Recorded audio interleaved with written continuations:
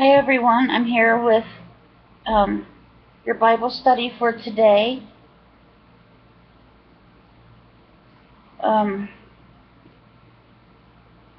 We are still doing our Bible study in the book The Purpose-Driven Life by Warren. I did my homework for you guys last night. I went through the chapter, as you can see, marking certain areas, and I really got into this chapter last night. There's a lot of good stuff in this chapter, so I'm really excited about doing this chapter for you guys. So I really hope you guys listen up for this chapter and take it to heart, because it's got a lot of great points in it and a lot of great messages in this chapter.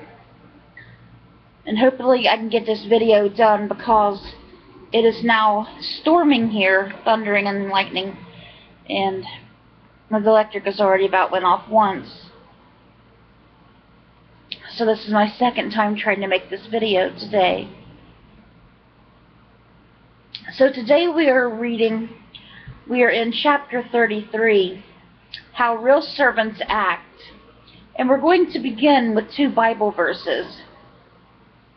Our first one: whoever wants to be great must become a servant. Mark 10:4-3. You can tell what they are by what they do. Matthew 7:16.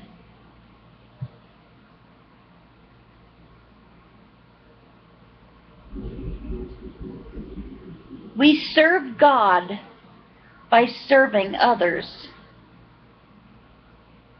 The world defines greatness in terms of power, possession, prestige, and position. If you can demand service from others, you've arrived. If your self-serving culture with its me-first mentality, acting like a servant, is not a popular concept.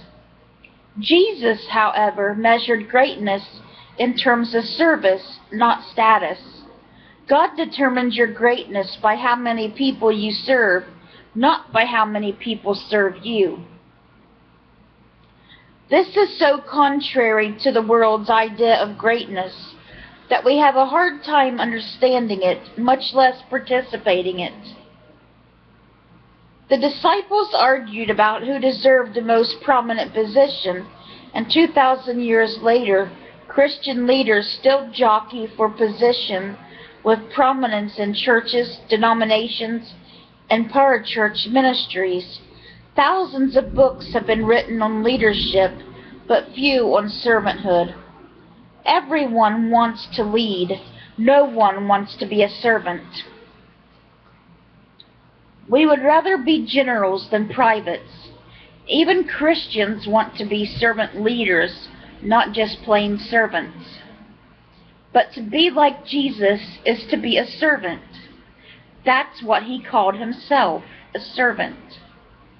While knowing your shape is important for serving God, having the heart of a servant is even more important.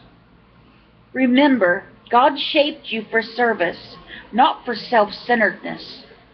Without a servant's heart, you will be tempted to misuse your shape for personal gain.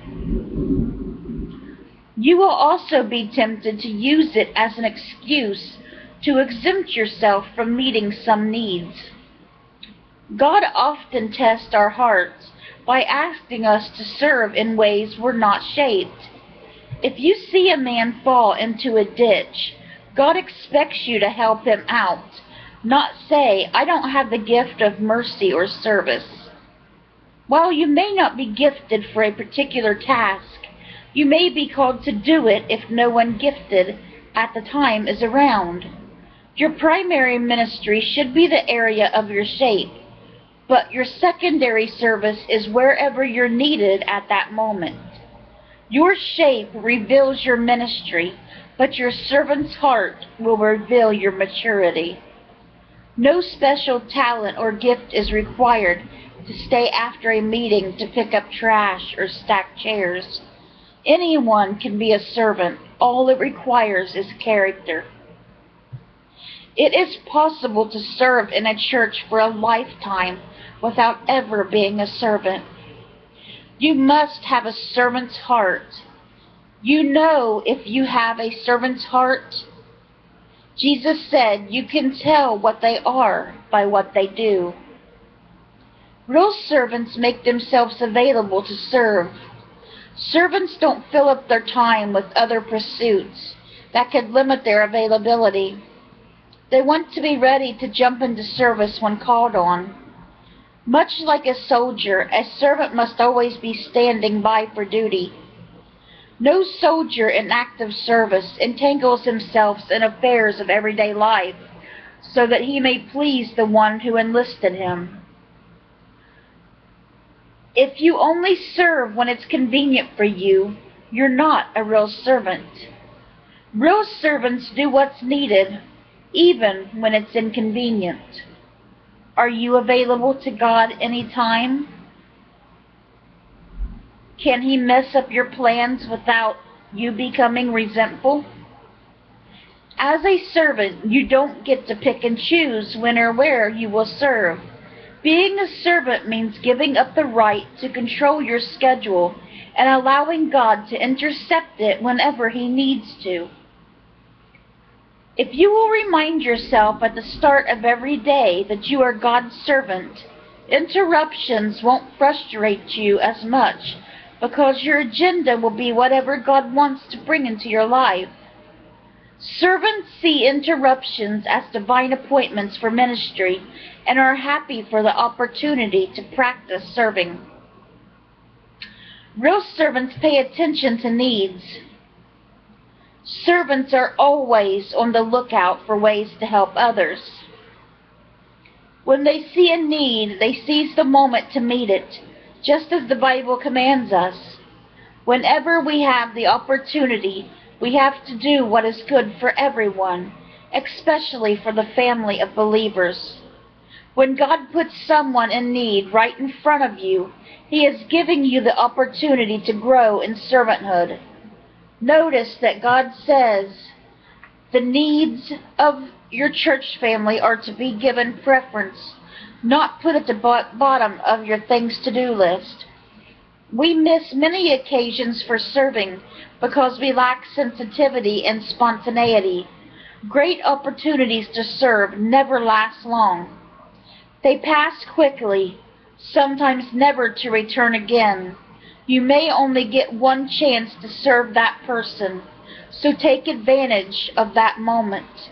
Never tell your neighbors to wait until tomorrow if you can help them now. John Wesley was an incredible servant of God. His motto was, "Do all the good you can by all the means you can, in all the ways you can, in all the places you can, at all the times you can, to all the people you can, as long as you ever can." That is greatness.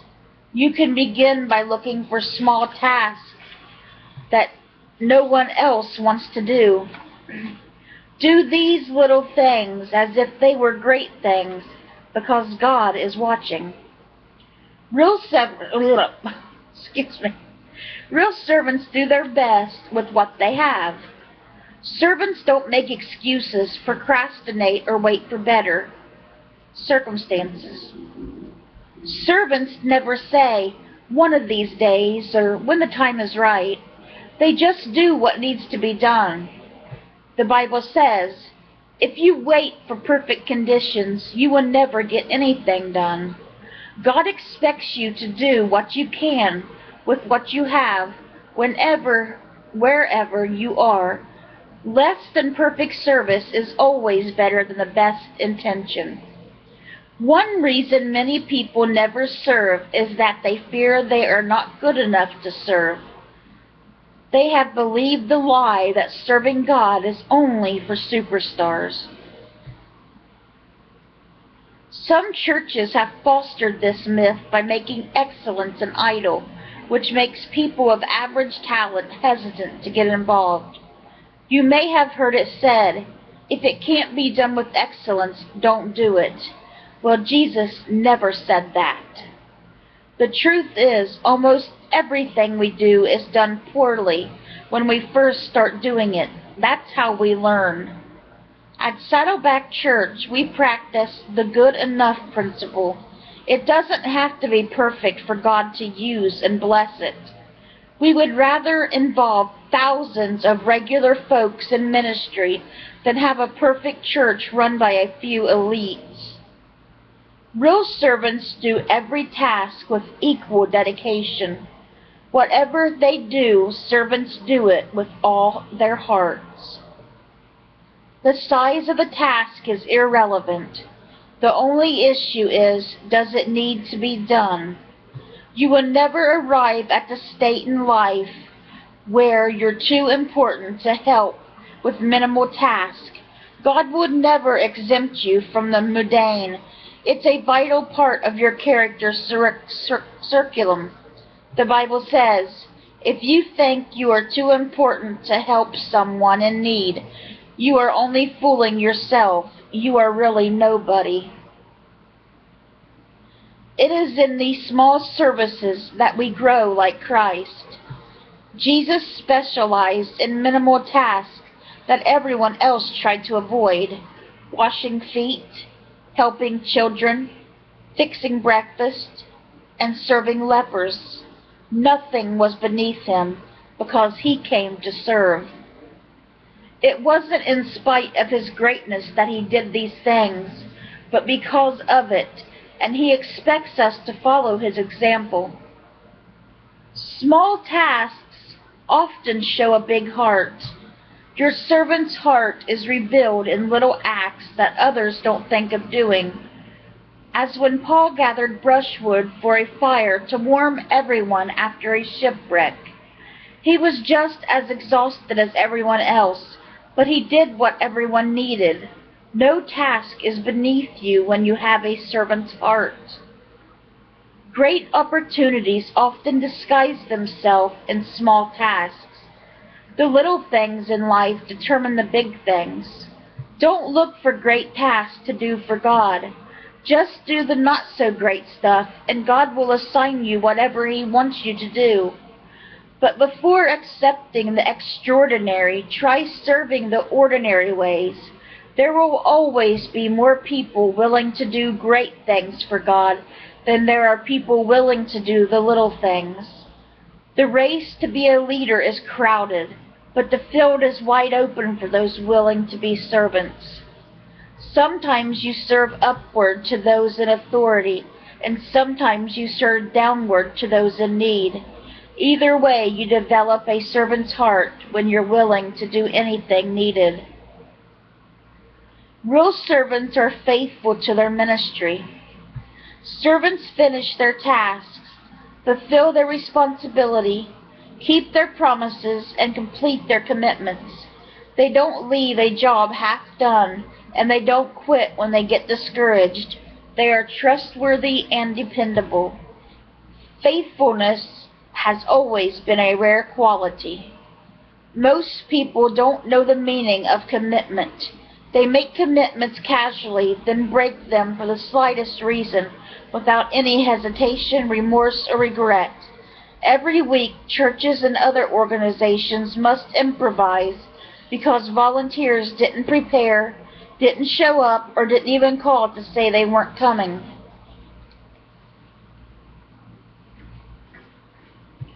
Can you be counted on by others? Are there promises you need to keep, vows you need to fulfill, or commitments you need to honor? This is a test. God is testing your faithfulness. If you pass the test, you're in good company. Abraham, Moses, Samuel, David, Daniel, Timothy, and Paul were all called faithful servants of God. Even better, God has promised to reward your faithfulness in eternity. Imagine what it'll feel like one day to have God say to you, "Well done, my good and faithful servant.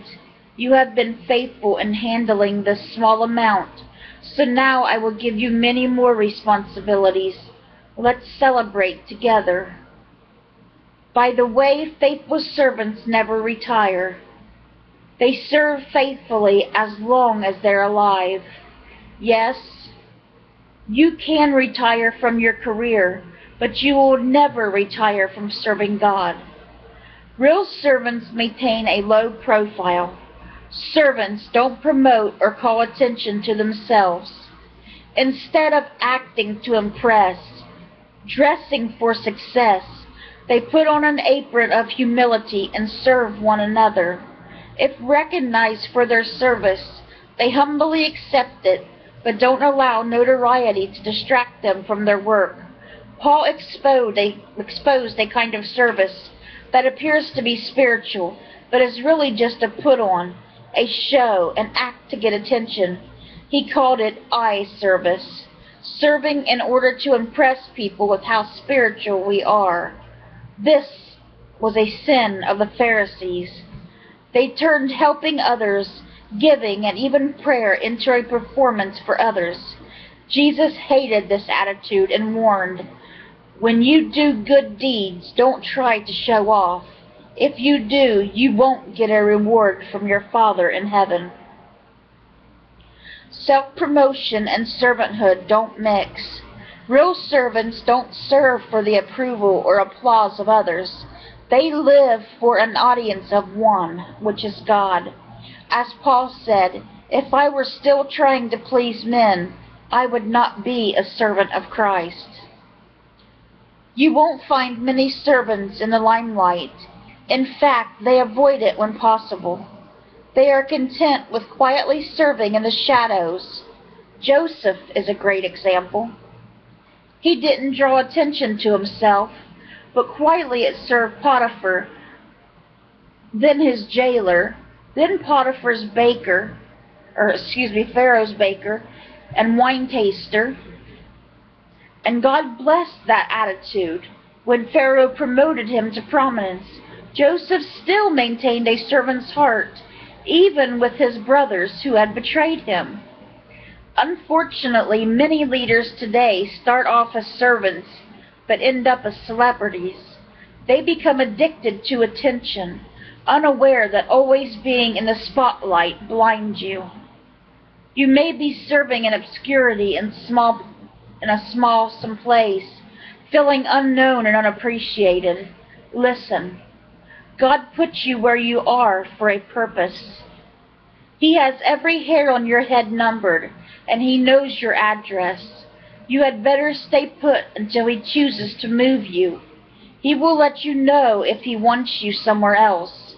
Your ministry matters to the kingdom of God. When Christ shows up again on this earth, you'll show up too, the real you, the glorious you. Meanwhile, be content with obscurity. There are more than 750 halls of fame in America and more than 450 who's who's publications, but you won't find many real servants in these places. Notoriety means to real servants because they know the difference between prominence and significance. You have several prominent features on your body that you could live without. It is the hidden parts of your body that are indispensable. The same is true in the body of Christ. The most insignificant service is often the service that is unseen. In heaven, God is going to openly reward some of the most obscure and unknown servants people have never heard of on earth, who taught emotionally disturbed children, cleaned up after incontinent elderly, nursed AIDS patients, and served in thousands of other unnoticed ways. Knowing this, don't be discouraged when your service is unnoticed or taken for granted. Keep on serving God.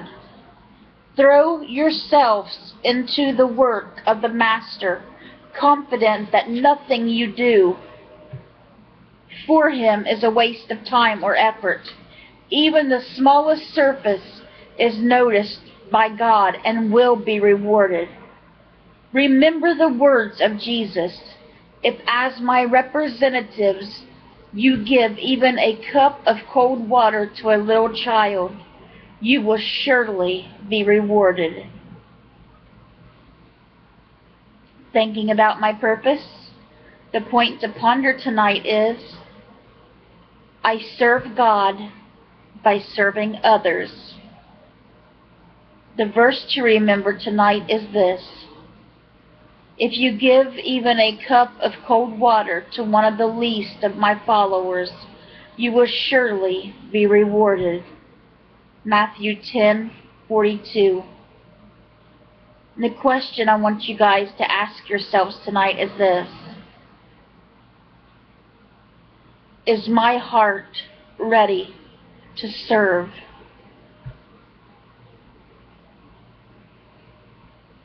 That's what I want you to think about tonight. Is your heart ready to serve God? Is your heart truly ready to serve as a servant? So I'm going to leave you guys with that thought tonight. And our next Bible study will be in chapter 34, Thinking Like a Servant. So I hope you guys have a great rest of your night, and hope you guys keep power in this storm if you're having a storm like we are. And I hope you guys have a great rest of your week. I hope to see you soon with another Bible study. Bye guys. God bless.